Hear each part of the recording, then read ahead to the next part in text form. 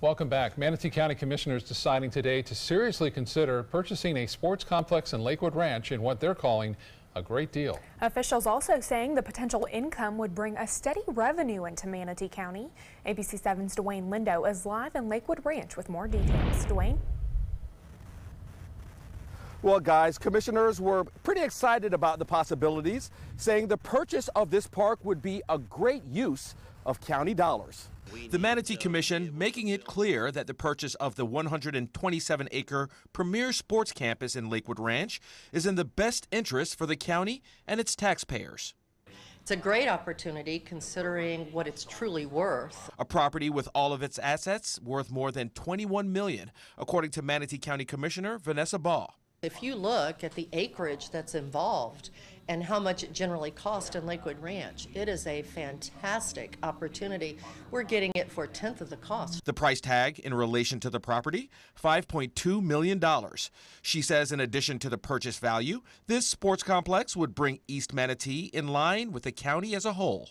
There's a lot of people in Bradenton that have never been out to Lakewood Ranch out east. It'll be a great opportunity to get us more in line with each other here in the county. According to the director of the Bradenton Area Convention and Visitors Bureau, Elliot Falcioni, the complex brought about $14.1 million in economic impact in 2016-2017, and with the help of $3.2 million in tourist taxes and $2.1 million in impact fees to help with the purchase of the complex, revenue for the park will skyrocket.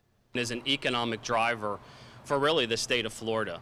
So this gives us an opportunity to continue to drive up to $18 million of new dollars into our county on a year-round basis. Falcioni goes on to say, although the seller of the property, Schrader Manatee Ranch, kept the facilities up to par, they do plan on some enhancements. Some additional permanent bathrooms, a small multi-purpose air-conditioned facility that a lot of the large tournament promoters have asked us to do.